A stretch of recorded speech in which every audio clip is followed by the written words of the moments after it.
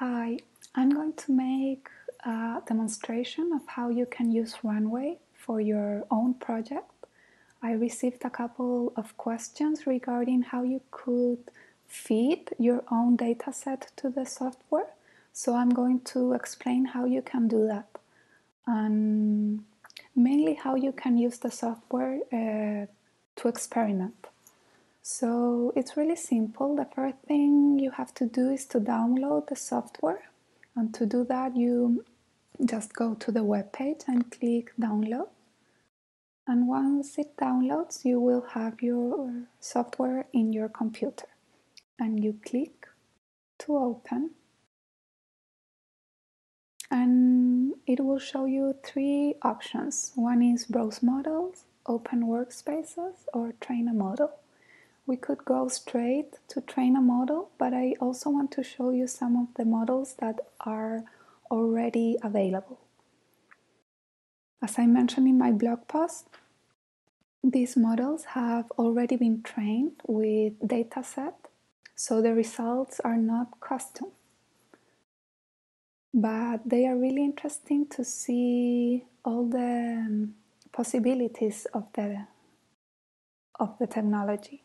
So you can find things like, for example, stylized images in the style of famous paintings, or enhance and hallucinate patterns in image, detect objects, create prompts from a paragraph,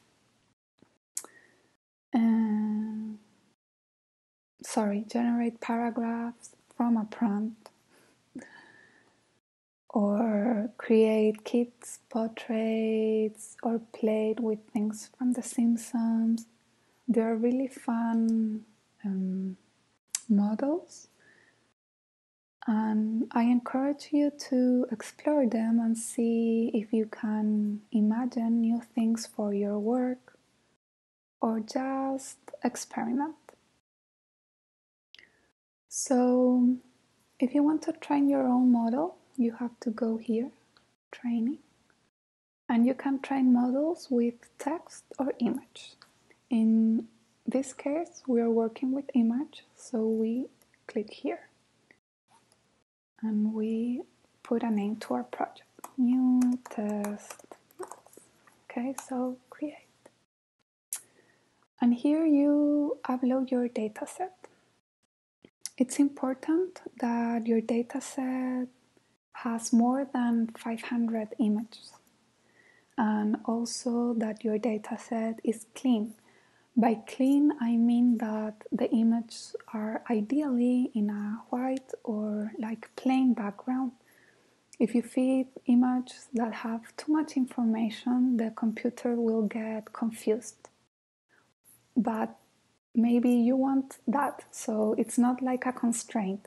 Maybe you want to see what, like a lot of content, how the computer processed a lot of content.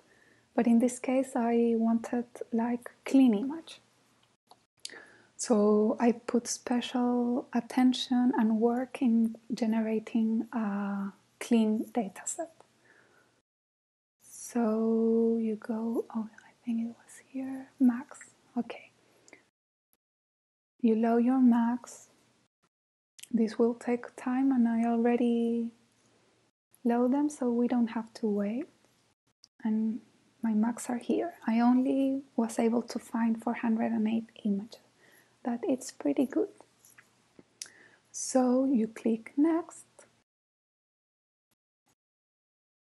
and then you select StyleGAN 2. That is like the updated version of StyleGAN. If you want to know more about this model, you can search for it in Google.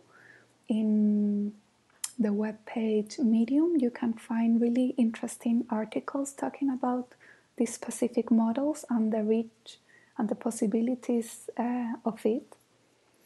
So you click faces because the model has already been trained with this. If we wanted to train the model from scratch, it will take like weeks and a lot of money and effort. So we use this model. And then you put 3,000 steps, and the estimated time will be 2 hours, okay, for the model to be fed with all your data set. And you click Start Training, okay? And the software will start working. You can leave it just loading in the back of your computer and do other stuff meanwhile. But I already loaded, so I'm going to click Stop, and I will show you the results that I got from the first experiment that was trained only with my Macs. Okay, so the synthetic images I got by training with my own Macs was very similar to what I've already been making.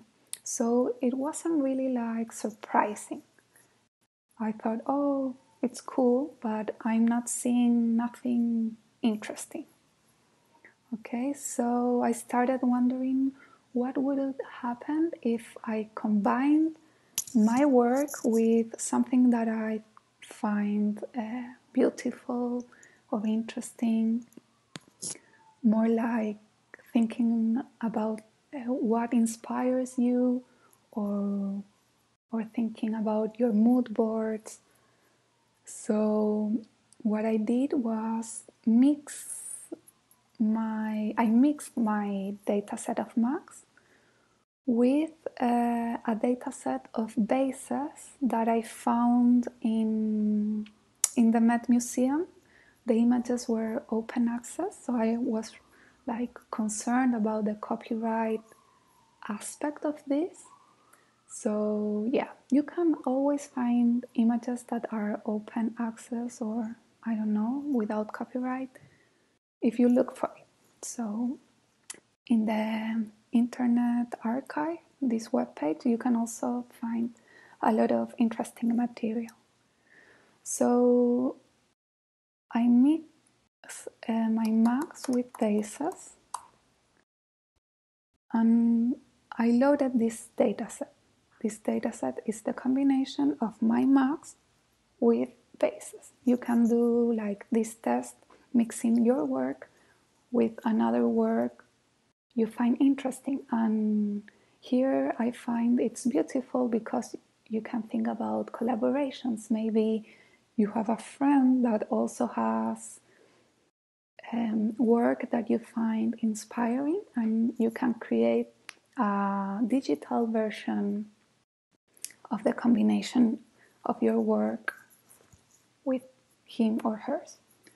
So you once again load the dataset, the combined dataset, and you wait for it to be ready. And I already have it ready, so it's here. Okay, so in this case, you put next, you select Style Gun again, and you don't choose the faces this time. You go and you pick your model that you've got from the first experiment. So in this case, it's the Macs that look alike to my work. And once again, you click Start Training. Okay, so this is just one alternative of many that you can start exploring and experimenting. So you get one data set, and then you can combine it with another data set, and from that data set you can combine it again with another body of work. So here it's really up to you where the limits are. So it's nice about thinking you are really the one who is being creative and loading the content to the software. The machine, without the help of a human, is not able to come up with results. And if it's able to come up with results, it's the human who is going to be like the curator, and it's going to pick, like by hand, the results that you think that are more interesting than others. So here are some of the results that I've got, and I want to show you sorry. Okay, here, for example, how you can navigate the results. So once you have your model ready, you go here, you click vector,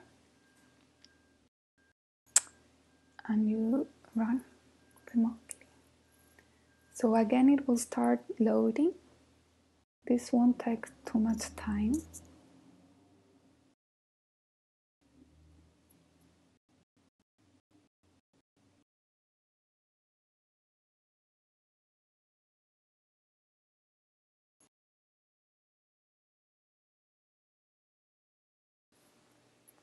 Okay, so this is like, I find like a poetic aspect of machine learning, because what the machine creates is called a latent space, a dimension of infinite possibilities. So you can be here like days or weeks or maybe years looking for all the options the model creates. And when you find something that is interesting, like a shape or a color or a pattern, you can go there and save this image to your folder. And you navigate, you can go up, down, left, right, diagonal.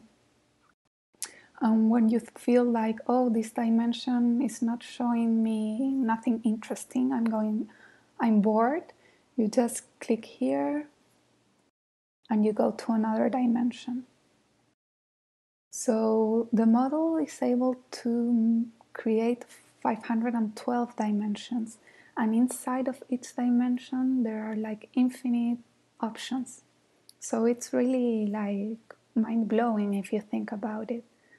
And it's showing you everything that is between your work and your other data set, what your mind or your eyes are not able to see, and in a digital like way. So it's beautiful. I think it's an interesting digital tool to explore, especially now, and see what comes out from it.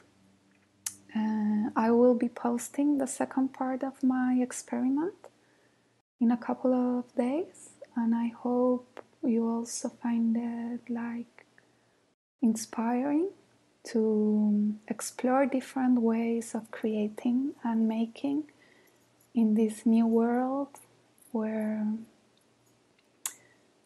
we are not able to access sometimes our workplace, or the supply chain of our raw materials has been interrupted, or we don't have like the tools to continue making what we used to do. So the virtual and the digital space seem like an easy option now. So let's see what happens. Thank you.